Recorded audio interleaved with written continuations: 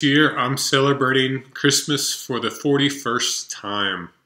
During that time, I've received many gifts over the years. Some are wonderful and have lasted years. Some I quickly ate, and perhaps they stick with me on my waistline. Some I never used. Some, my first thought is, how can I regift this? Or why did this person think that I would like this? What are some of the gifts you have received over the years? Have you gotten some good gifts? Have you also gotten a few dead gifts? What are you hoping to receive this year? There are some gifts we receive that are extra special gifts. They are gifts that come out of love. These love gifts are very special indeed. When I turned 40, I received a love gift that was organized by my wife, Beck.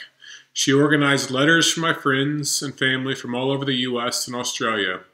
They wrote special letters just to me. They were letters sharing special memories or how I'd impacted them. This was a gift of love.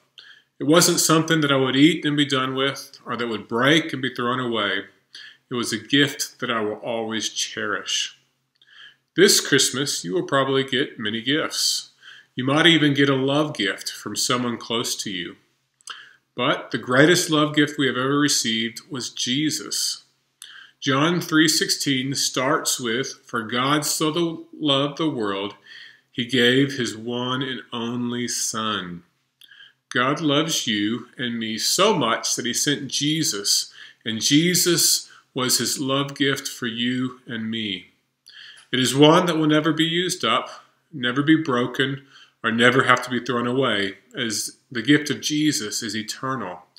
It's a gift that while we can share it with others, we would never imagine regifting it. Have you ever received a gift and had to ask, what does it do? So maybe you know that Christmas is about celebrating Jesus' birth, and have heard that Jesus is the true Christmas gift. But perhaps you might ask, yes, but what does he do? Let me tell you, the gift of Jesus frees us from the punishment of our sin, which is death. It restores our relationship with God. It gives us the Holy Spirit to be our guide here on earth, and it gives us eternal life with God in heaven when this life is done. That sounds like a pretty amazing gift to me. It wasn't without a price, as Jesus paid for it with his death when he took the punishment of our sin. And he conquered death 3 days later when he rose again. To receive this gift, we are to believe in Jesus and put our faith and trust in him. And the good news is that this gift comes with instructions that can be found in God's Word, the Bible. Jesus truly is a love gift for us.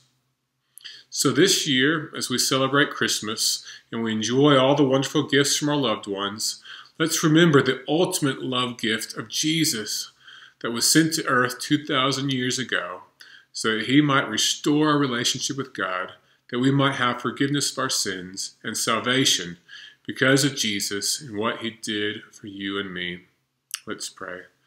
Father, we thank you for Christmas. Lord, we thank you for this time where we can celebrate your love, the love gift of Jesus that came to us. Lord, as we celebrate with our family and friends, may we remember what you have done for us, what Jesus came to do. And Lord, for those who may not believe, Lord, may we believe in you, believe in what Jesus has done for us, so that we might have this salvation that we've talked about today. I ask all this in Jesus' name. Amen. Well, let's continue our service and end with O Holy Night.